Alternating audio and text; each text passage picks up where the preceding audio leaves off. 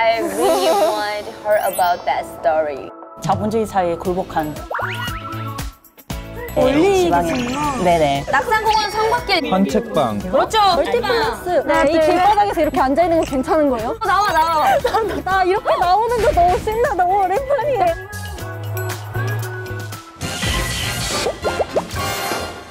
와, 처음으로 약간 오프닝처럼 오프닝하는 느낌. 아, 너무 예쁜 곳에서 오프닝을 한다, 우리. 우리가 예뻐서 그래. 오 마이 갓. 그게 맞는 말이지. 네, 박스 들어와주세요. 준비하고 계셨는데. 네, 들어와주세요. 주세요. 오, 예스. 원 박스, 투 박스. 오늘 뭐 준게 많은가 봐요. 오케이. 뭔가 테이프까지 이렇게 돼 있네요. 뭔가 동봉되어 있는 우리가 하도 욕하니까 이거 이제. 이거 지금 이거 뭐야? 눈치 있었어. 그치. 이제 열어볼까? 업그레이드 돼야지. 근데 왜 두 개지? 아니, 돈을 더 주시지. 여기 뭐 들어가 있긴 해요, 지금. 어머. 사진기? 사진기. 폴라로이드 사진 찍어달라는 건가? 약간? 아, 그럴 수도 있겠다. 추억 만들어주세요. 추억을 만들어주세요. 언니 거 뭐 안 들어있어요? 저 아까 뭔가 쨍그랑쨍그랑 거리던데. 오! 귀여워. 이거 뭐야?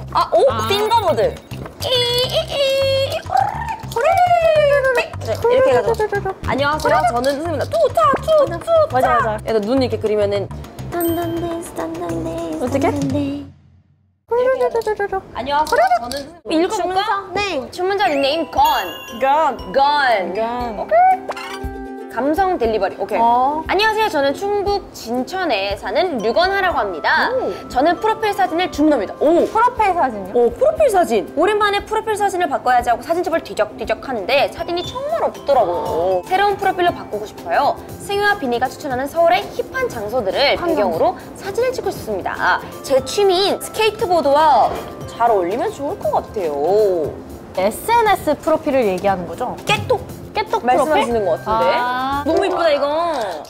또 두 번째 거 읽어볼게요. 그래. 어머, 나 좀 슬퍼. 주문자 닉네임이 도비. 오마이갓, 어떻게 양말을 들어야 되나 어떻게 해야 되지? 어떡해, 도비 프리. 도비 잘해요. 이분도 감성 딜리버리인데요. 그래. 작년부터 직장을 얻어 지방에서 일을 하고 있는 사회 초년생입니다. 지금까지 쉬지 않고 개미철에 일을 했는데 단 하루라도 배짱이가 되고 싶어 서울 여행을 계획하게 되었습니다.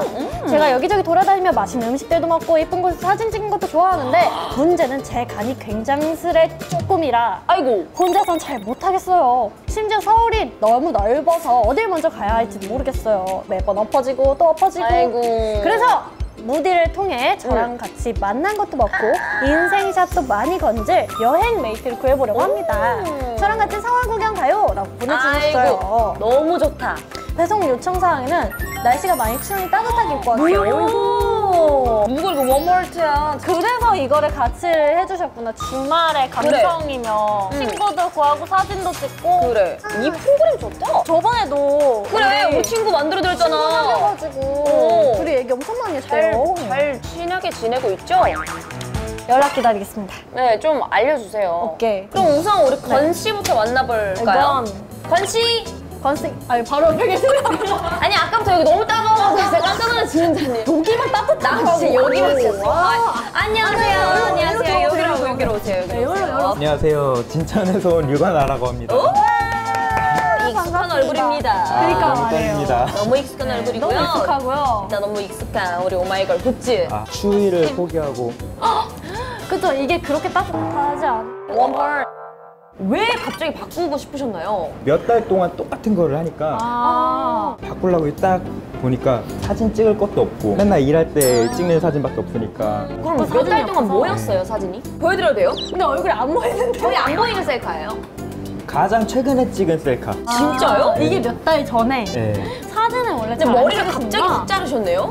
여기 나오니까 잘 보이고 싶어서. 진짜요? 그래. 아니 여기 특징에도 승희가 입덕문 제대로 여러분 특별한 계기가 있다고. I really want her about that story. 이거 조금 TMI인데 제 생일이 5월 27일 오마이걸이 공탄에 왔어요. 생일이에요 했으니까 생일 축하해요. 그때 나 칭찬해. 사실 저희가 주문서 지금 2개를 받았잖아요. 맞아요. 와주세요, 도비씨. 뜨겁잖아. 너무 뜨거웠어요. 들어와요, 얼른 들어와요. 안녕하세요. 자본주의 사회에 굴복한 사회초년생 도비입니다. 너무 슬프다. 지방에서 일하고 있다고 하셨는데 경북 구미 쪽에. 멀구나. 네, 멀리 지방에. 계시구나. 네네. 한번 바람 좀 쐴 겸 건물 구경할 겸 서울에 한번 일단 왔는데 네. 너무 넓어가지고 이제 어딜부터 가야 되나. 아, 그치. 또 같은 지방에서 온 사람들로서 서울 처음 오면 알죠? 너무 넓어요. 맞아. 뭘 봐야 될지 모르겠어요. 맞아요. 시연이 하나 있어요.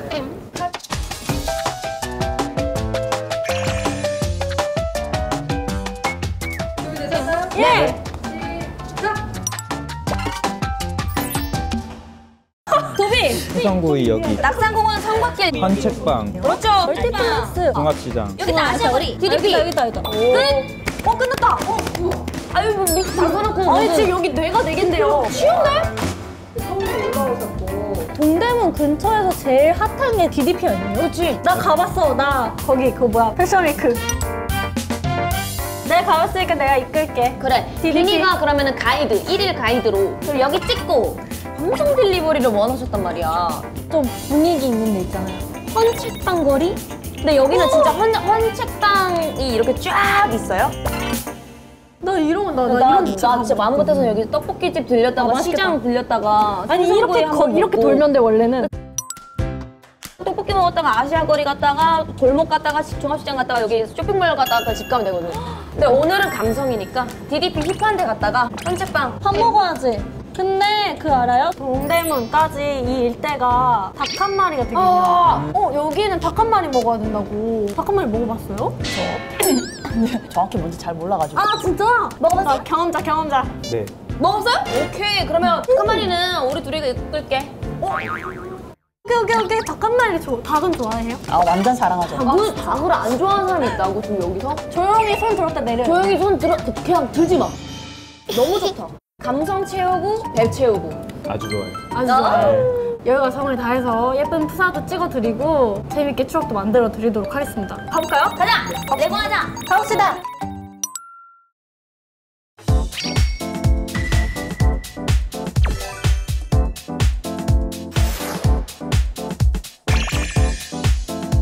우와 나 이렇게 나오는 거 너무 신나. 너무 오랜만이에요. 강아지다. 저 강아지가 뛰었는데 지금 너가 쳤어. 아 그래 안녕 친구. 그레이하운드다. 우와 보면 어떻게 알아? 그레이하운드. 오늘 또 날씨가 좋아. 바람이 안 불어. 맞아요. 여기서 타면 되겠다. 오늘 겉옷 안 입어도 되는 날씨다. 옷 선택 잘했네. 추위를 포기하고. 우와 나 이거 근데 진짜 보고 싶었어. Let's go. 안 다치게 조심하세요. 우와 뭐야 방금 뭐야?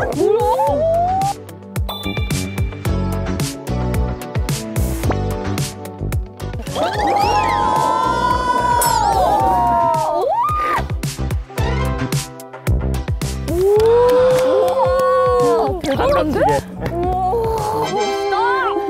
이 콘크리트가 딱 DDP 같은 느낌. 맞아. 우리 도비가 한번 타보고 싶긴 하네요. 가방 나한테 줘요. 넘어질 수 있으니까. 감사합니다. 깃발 여기. 잠깐. 잡아줄게. 원래 잘 타. 가는 거야. 저 가만히 있는데요. 약간 지금 바보된 기분이거든요. 약간 그렇게 보이기도 하는데. 살려주세요. 첫 스케이트보드 어때요? 이 친구 저랑 친해질 수 없.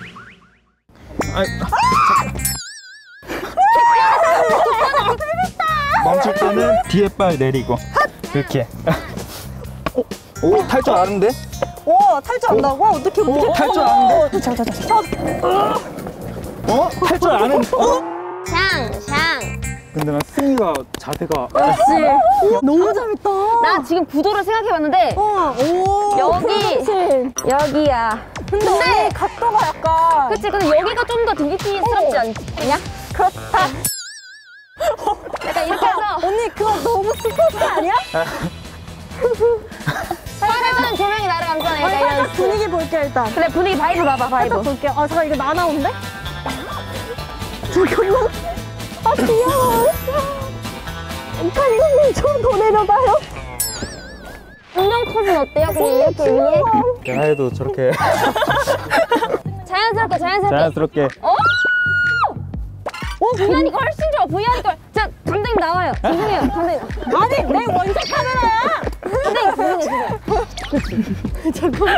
근데 나 진짜 생각을 해봤는데 이 길바닥에서 이렇게 앉아있는 거 괜찮은 거예요? 지금 몇 명이 앉아있는 거 괜찮은 나 거예요? 진짜 죄송한데 약간 정혜인님 닮지 않았어요? 악플 달리겠다. 아니 앞으로 닮면 죽어. 누구야? 앞으로 닮면 죽는데. 나와.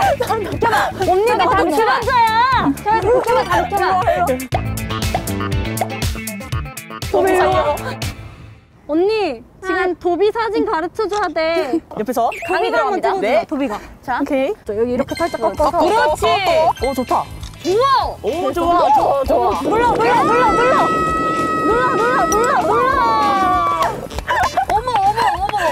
아, 누구지? 이거 잘 나왔다. 이쁘다니까 지금 푸사할 거 너무 많아요. 건졌어 지금. 좋다.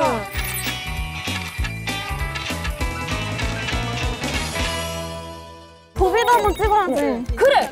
큰일 났네. 보드 빌려드릴게요. 보드를요? 나 진짜 너무 행복하다. 우와, 너무 귀엽다. 아이고 너무 잘한데요? 맞아. 지금 맞아. 좋아. 예뻐. 너 너무 귀엽구나, 민주야. 너무 행복해 보여, 이거 봐요. 너무 예뻐. 아, 너무 행복해 보여, 이거 봐.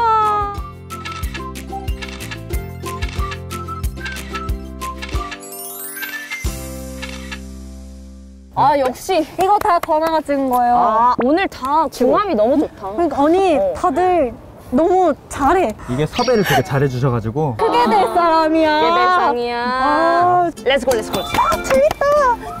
아, 이거? 맞아. 내 훔쳐갈 뻔했네.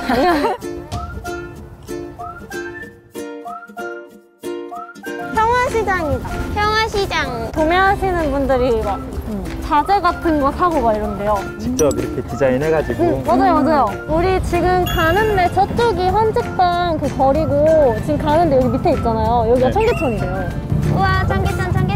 여기서 그거 찍었잖아. 그 뭐지? 강동원 선배님 나온 거. 네, 조명 전우치. 여기. 조명을 딱 되거든? 되게 예뻐. 우와. 오, 만화 삼국지. 이제 시작이다. 이제 시작인가 봐.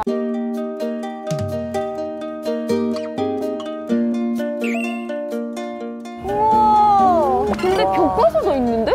교과서? 어디? 도덕? 중학교, 아, 기타 수법 이런 것도 있고 그냥 우와. 진짜 헌책방이네. 승리의 한판가요 대백과 대전집.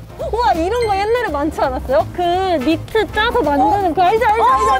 그치? 방법 적혀있고 종이접기처럼. 여러분 옛날에 책 많이 읽었어요? 이게 섭외를 되게 잘해주셔가지고. 이거 알아요? 와이? 이거. 저 초등학교 때 이걸로 공부 다 했잖아. 아 이거 되게 최근 거다. 그러게? 이게 최근 것도 다 있고. 아니 책 향기를 맡으니까 되게 똑똑해진 거 그냥 기계 탓이겠지 뭐. 좋아. 우리 그러면 각자 마음에 드는 동화책을 들고 사진을 찍을까? 이거. 내가 야수야.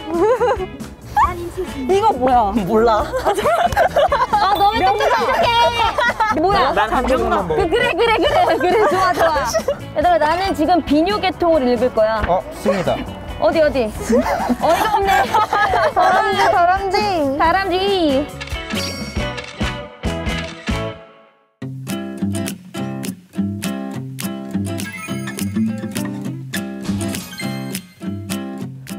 근데 냄새가 너무 좋아. 그러니까. 아니 여기 그 지금 생선구이 냄새가. 우와, 이런 데까지 이렇게 구멍이 있구나. 여기가 진짜 스팟.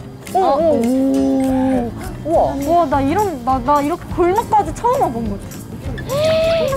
미안. 나 이거 흘려가지고. 지금 이거 보고 흘려가지고. 난 갈치밖에 몰라. 갈치 조기. 삼치도 있어. 삼치. 진짜 맛있어. 여기 나온다. 동대문 닭 한 마리. 우와, 이쁘다. 감사합니다. 마스크를 써도 이 민봉 가려지질 않네. 맞지? 우와. 가도 돼요? 들어가도 돼요? 이리 오너라. 뭐야? 이래도 놀랐죠 지금? 들어가라며. 다 낚였어. 아니, 갖고 노네. 다 낚였어. 아니, 오래 갖고 노네. 어이없네. 우와, 사진 짱 많아. 어머, 안녕하세요. 아, 전현무 선생님도 오셨어. 우와. 여기 사람 진짜 많다, 대박. 들어가 볼까? 안녕하세요. 안녕하세요. 안녕하세요. 여기 맛집인가 봐. 아유, 감사합니다. 어유, 이렇게. 감사합니다, 감사합니다.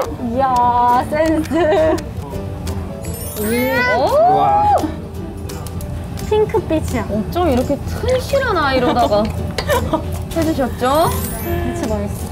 오늘 근데 수사 바꿀 거 던지셨어요? 아, 지금 1년 내내 돌렸어도 이만큼. 너무 좋다. 난 너무 뿌듯하다. 맞아. 민재도 아우. 오늘 서울 구경하고 싶다 했잖아요. 어땠어요? 완벽. 완전? 갑벽. 같이 너무 신나게 해주셔서 우리도 더 신나가지고 맞아, 진짜. 같이 놀더라는 것 같아. 즐거웠습니다. 즐거웠어요.